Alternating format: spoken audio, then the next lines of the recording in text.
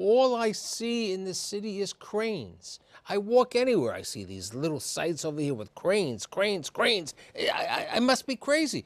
Maybe it's the erector set in me. So what's going on? All this cranes, all this construction, all this development, lots of things are happening throughout the city and New Jersey. So today I've assembled this group, a very eclectic group of developers, counselors, and bankers to provide their insight on crane, or massive development taking place in the metropolitan area. My guest today includes Bruce Eichner, who is the chairman and CEO of the Continuum company, who is building with cranes two major developments. Larry Korman, who is the co-CEO of Korman Communities, president of AKA Hotel and Suites, who's also building a couple of things and also converting. Brian Cohen, who's a partner at Foley and Lardner. You're not building, but you're advising these people. And last but not least, the only way you can build is you have to have the guy with the money. So I have Ben Stacks, who is the market manager for the metropolitan region for Capital One Bank. So since I know you got one project, is 200, how much is these two developments going to cost? Oh, approximately $700 million. I was going to bet that. Okay, so $700 million. That's a lot of shekels, as one would say, you know? It's a lot of shekels. You know, are we worried, okay, with a massive amount of new developments, or as I said, I have my crystal apple over here. Are we, you know, is it cautious optimism? I mean, do you think some guys are going to make it and some guys aren't? You remember 2008 was not too many years ago, Bruce. I think to the extent that we are looking at three things. We're looking at pricing for acquisitions of land of $1,000 a foot, which is a very difficult number to absorb. The second thing we're looking at— It's just an extra zero, right?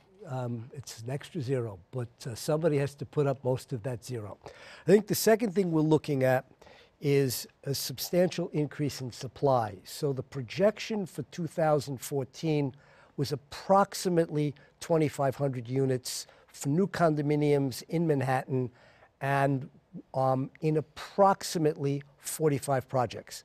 The projection for 2015 is approximately 6,200 condominiums in approximately 120 projects. Of the 120 projects, approximately 50 are conversions and approximately 70 are new construction. For 2016, you're looking at approximately 100 projects totaling approximately 6,700 units. So 6,700 and 6,200 is nigh on 13,000. Yeah, but you know, if I had a residential broker here, which, as I said, I normally don't because they're too exuberant about the market, they'd say in the city of New York for 13,000 units to be absorbed, you know, a couple of Russians, a couple of Chinese, you know, it wouldn't be difficult, but it's not that easy, you know, and I understand with you. Larry, you have, in my opinion, the best suite hotels around, and now you're converting. Why are you converting some of these, and you're also building in Lower Manhattan? It's a select exclusive amount that we're going to add to each property, and the reason is to, one, take the offering to the next level, to justify improving the kitchens, bathrooms, adding new common areas. It's also a way in which to compete with other developers to buy the next level up of residential buildings. You have to have that justification for your financial partner to be able to absorb the higher costs associated with the newer, better properties. I think, you know, a number of years ago, there were properties being converted. There's a hotel, Lombardi. Yep. The Lombardi Hotel is a hotel, but it's really people owning the apartments and then they put it in the pool. Is that going to be? Well, it's individuals from around the world, what we call global citizen, who wants to own a slice of New York City, own a slice of AK, have the lifestyle, have the services of a hotel, but enjoy the privacy of a condominium, the space, the size, and have the access that AK Right, they have the offers all over amenities the world. Yeah. Okay, so those things are now going to be coming into your competition also. I mean, he may be at a lower. It's a different type of offering than a traditional condominium situation, but in the numbers. You may have not even calculated what he's doing or what other people are doing with conversions today. I think that I did not include, I'm talking about apartment house conversions. Okay. But there's one other statistic that's significant, and that is of the approximately 70 projects that are for new construction that are coming on the market in New York, less than 5 are at $2,000 a foot. Or less. Or less. Or less. Right. And there are 14 that are more than $3,000. I think this is an affordability issue, quite frankly. And it's not just the condo market, it's the residential. Aren't you involved with that unique affordable condo Which one? on First Avenue? Which? The Sutton? Not too far. For Toll Toll Brothers, yes, we are. Okay, which has a very interesting situation that there are, I'm not sure the percentage, maybe 20%. 20% of the units in this building, which is being constructed on First Avenue between 53rd and 54th, 52nd and 53rd Street, Are affordable. Are affordable. And these are permanently affordable condos that somebody's going to be able to move into this building based on income bands, similar to the 80-20 that you have in the residential apartments in Harlem, that these people are going to be able to buy an apartment over there for as low as $500 a foot. Sure. You know, and what's the benefit is that the other people who are buying at the market rate are going to have a 20-year tax abatement, 10 years with no taxes and 10 years without. You as the counselor, when people come to you, how do you, like Bruce said, the money price per foot, and like we were talking before in the green room about the construction costs, how do you tell somebody who's a developer what to do? So much of the development right now is trending toward the higher end, toward the other 95% of these units being built are But trending that's toward the Manhattan. higher end. Well, even outside Manhattan, in Brooklyn and in Long Island City, there's so much. There may be so much demand, but the only thing that makes sense is to build toward the higher end. Because people need those numbers to justify the sellouts. Exactly. So what's been happening is people need the numbers to justify the sellouts, and what they're doing is they're stretching the numbers. And one of the things we were speaking about earlier is they're looking at other ways to monetize off of the asset. So one driver is to look at the value in the retail, to the extent that there's an opportunity to also monetize off the retail, or to monetize off of other accessory uses to the property. But primarily when, for example, I represent many sponsors who are also developers, and then I also represent a number of people who are making private equity investments in these, and oftentimes it may be their first or second time venturing into the real estate space. So then you have to think through all of the economics and all of the fundamentals, including who is your sponsor, who is the lender, how is this going to be built, and the timing in the marketplace. How quick can they get their shovel in the ground? But with regard to that, you're the banker. How are you, and you're a conservative banker like I am.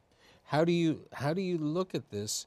That there are new banks in town who are taking risks. Okay, they may be coming from the Midwest, like the Ozarks. Okay, or other institutions, or maybe they're Spanish lenders who say, I want to put out money over here, because it's as they say, location. For us, it's sponsorship, and sponsorship. I mean, there's no doubt about the fact that we're getting into a very crowded market at this point. We're absolutely looking for people that have the wherewithal to not only build these things, but to withstand a lot of different market conditions. And so, well, no, I mean, I think it's and so.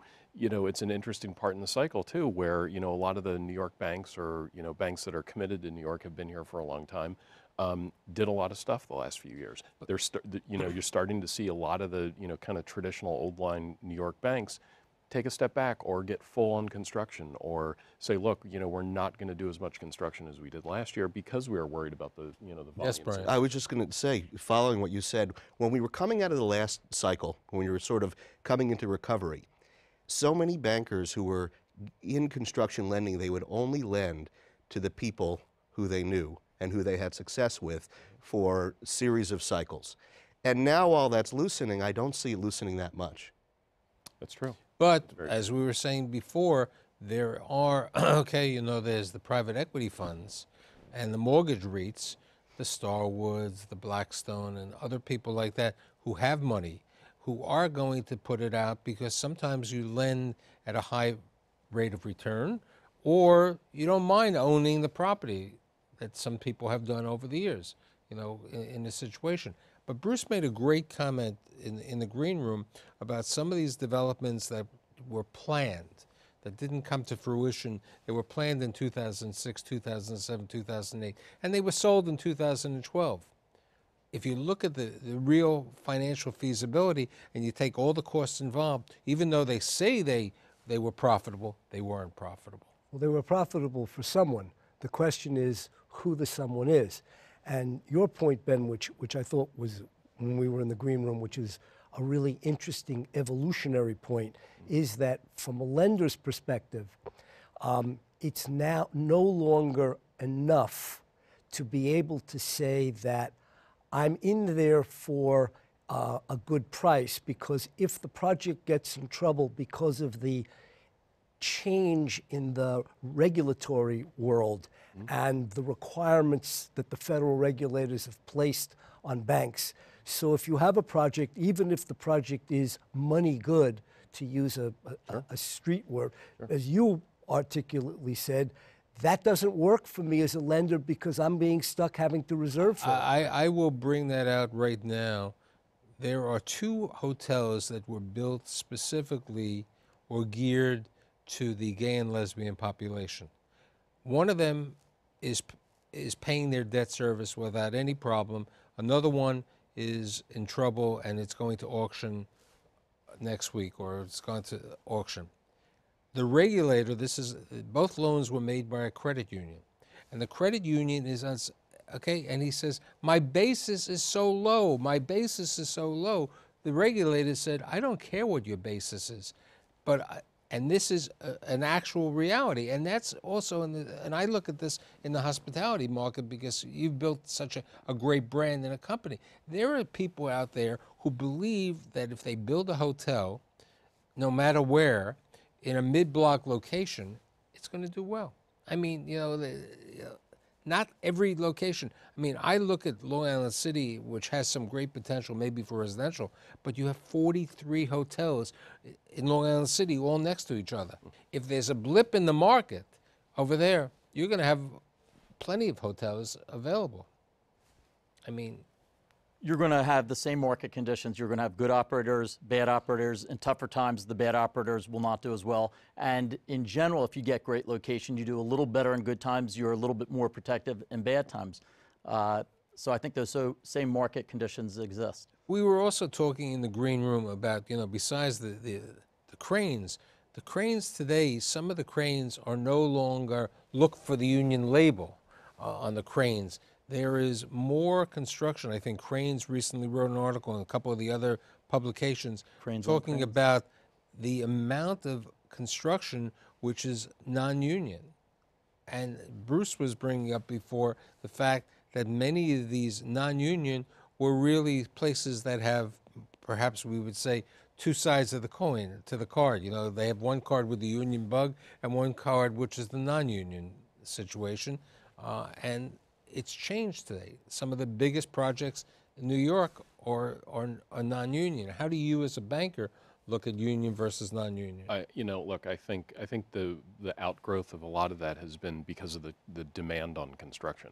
You know, there's so many reason why we're here. There's so many projects going on. Even 2 years ago, we were hearing of general contractors that were turning down business because they had too much and they didn't want to, you know, hire on new teams to do shoddy jobs. So I mean, they push business away. One of our mutual friends, you know, who was a GC, who's only building for himself today. Exactly. You know, it's basically Douglas then says, hey, I'm not building for anyone else. I'm only going to build for myself. Sure. You know, and there's been a decrease in the number of union shops. I mean, Plaza has had change of ownership, and there's a variety of situations. How do your clients, who are young guys who are in the market, how do they look at a deal? How do they focus at a deal with regard to construction costs, land costs, you know, development costs? You know, it's not somebody who's been around the market a couple of years. I don't want to age you, but a lot of them are looking for.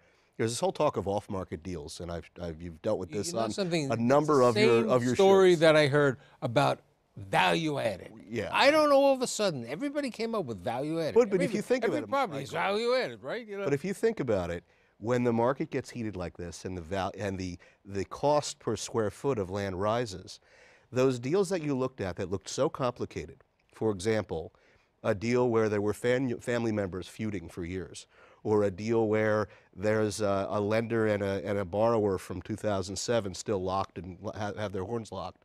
When you look at those deals, you may have passed over them before, but now they look a little different. Now it looks like you can unlock the value because it's worth taking the extra risk, spending the extra money.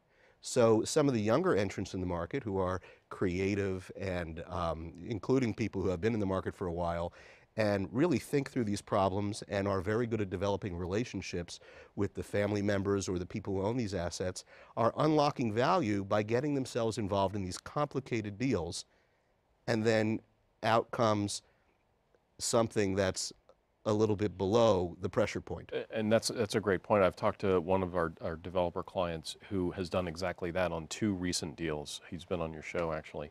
And, you know, so they're entering into these projects at very attractive basis, and you know, these are types of things that we will finance. You know, the people that are buying stuff on the market today and paying, you know, huge numbers, it's really difficult as a lender to sit there and make sense of it. Generation families, okay, or not families in the business, people who've had properties over there. You know, the biggest problem is transitioning the next generation of a family business, which I've done shows on that. And it is a difficult situation. Working with a successful developer who can figure out tax ways to change this really can help the deal, which allows on a true value added. Sure. But I think there are obviously tax considerations.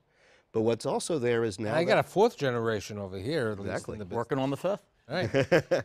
But as the value of the prices go up, think about it from the perspective of the family who's trying to maybe address an internal issue. Maybe the numbers didn't make sense once you sell the asset and distribute the income 2 years ago. But now we're talking about something different. Now it makes sense to sell. It may sell. It may pay to sell, or it may pay to lease, which a number of people are saying, you know, or it may pay to contribute the asset into a development joint venture with someone who has the skill set, a developer client. Where are the opportunities for development? Because we see a lot of cranes in certain sections of Manhattan. We're seeing enormous amount of cranes in Brooklyn and Queens. Where do you see inflation? Okay, where do you see? I think there's still great value in New York City. We're in a global economy. There's a lot of unsuredness everywhere else in the world. People are safe with America. New York is still the hallmark location, and I think if you build quality, do you see people will come. Potential? And I did a show recently with office brokers. Do you see potential in the Far West Side or near the Hudson Yards? We still feel more comfortable in the tried and true areas. Oh, you, Bruce? Well, I think 2 things. I think your points about some form of value-added strategy, I think that there are deals that involve nonprofits. I think there are deals that involve, whether you call them tax structured deals, something where there is some perceived value add strategy. The second thing is, I think that because Manhattan comes to your point about affordability, because $2,000 a foot seems to be the benchmark in new development, it is basically going to drive people to Brooklyn. because so where I see opportunities for development, particularly for condos, particularly in the hot areas that people like, Williamsburg, the Greenpoint section of Brooklyn on the water, if you can figure out the transportation, and as the water taxis evolve, I think that it's going to be a combination of people that are displaced from Manhattan, displaced by $90 a foot rents and $2,500 a foot asking prices. And I think it's going to be in Manhattan if you can find a church, find a synagogue, do something where there's something where basically they don't have the money to do anything with the institution. It's going to be the same thing. Michael, on the periphery, there's not that much of a savings once you factor in all the costs associated with construction. But here's the question. Transit-oriented developments, Ben's been on my show, we've discussed this before, is the real key. If you're near a train, it's the big thing. But I just noticed on YIMBY that there was a site that Ruby Strone bought next to Trump Plaza, okay? Great location on the train, right on the Coney Island, right next to the train, as opposed to the traditional Coney Island on Neptune Avenue. How long is the commute from Coney Island? The commute from this spot is 50 minutes to the city. 50 minutes minimum. But this is near the train, so it's only a 4-block walk, as opposed to most of Coney Island, where you get off the train in Stillwell Avenue and then you got to walk into Challenging. So, you know, and that could be affordable because the land cost over there was probably in the $200 range, so, you know, you could build certain affordability over there. How many of those people are commuting to Manhattan, though? I'd say... Then you're 100%. Yeah. Okay, they are commuting to Manhattan. It's you have to, if you're going to deal with affordability and you're going to deal with something that is where you're not talking about, you know, 2 days and 2 nights to get there, the best way that you're going to do that is to try to figure out campuses of nonprofits that have underutilized land where you can do a deal with the nonprofit for a 99-year lease for a very reasonable ground rent, and then go to the city of New York, to this mayor who has run on a platform of providing affordability and offer something that will allow them to do what they want, which is either 50, 30, 20 housing or 100% AMI-based housing. But it's got to be, because the city doesn't own any land, and by the time they get through upzoning it, we all will be, our children's children will be looking for this. And you'll have all of... Michael, we're making ours affordable because we're giving them their cake and eat it too. The people coming from overseas want to be in Midtown Manhattan. They don't want to take a commute, but then we run it out for them when they're not using it. So they cover their costs associated with the exorbitant costs of being in Midtown Manhattan. So they're having their cake and eat it too. When they are here, they have the location. When they're not here, we're running it, and they get all of that rent. Any thoughts about the suburbs, you know, the tertiary markets? Well, I see that there's more and more focus on Westchester, on investing in communities north of the city where you have this strength of Metro North. People can get into the city, or people who want to live in the city can get out to these various markets. Now, what's very interesting is, you know, Matt Calley, who's owned more terrible offices in Westchester, has gone to the community boards, whatever they call it in Westchester, it's not community boards, to get the zoning changed to convert some of these office buildings. Vacancy rate's still in the 20s. In White Plains. Yeah. In White Plains, so it's being done. So that's, you know, that's a rezoning or whatever you want, but it's creating the housing that's needed, which are near the trains, not too far away. And we owned a third of that Matt Calley one, so 2 of them were offices. We were the residential and just recently sold that, and it's right next to the train, across from the mall that they were going to do inside out in White Plains. That was our first AK, unofficial AK, was right there with so Matt that was Calley. a hotel? It was furnished apartments. And more of this is welcomed by the municipalities because you're bringing in a tax base, you're bringing in shoppers, you're bringing in people who are going to revitalize a downtown that may have otherwise experienced blight. And more we're seeing, we're involved in deals in sort of the middle part of Westchester and New Rochelle. More and more of development is happening, and Yonkers has seen tremendous growth. What about New Jersey? We're building in Hoboken a property with Rockefeller, as well as right next to the Jets facility. So we're doing 2 properties under our AV portfolio. And it's also bringing in great jobs. I think I'm not going to repeat the company, but there's a large national company coming in there also. So it's bringing jobs, it's bringing Hoboken, residential. Jersey City. Look, I think We have a lot of I exposure think in summation, you know, there are some very good things. The whole question, as Bruce and everyone else has brought up, you know, there's a question of how high can the prices that you can make these deals, and everything is predicated, truly predicated, that the crystal apple says we better make sure the economy stays good, okay? Because it's nice that the price of oil is going down, but if the euro drops, a lot of our visitors to the Big Apple and buyers may have a change. I'd like to thank Bruce, Larry, Brian, and Ben, and I'll see you next week.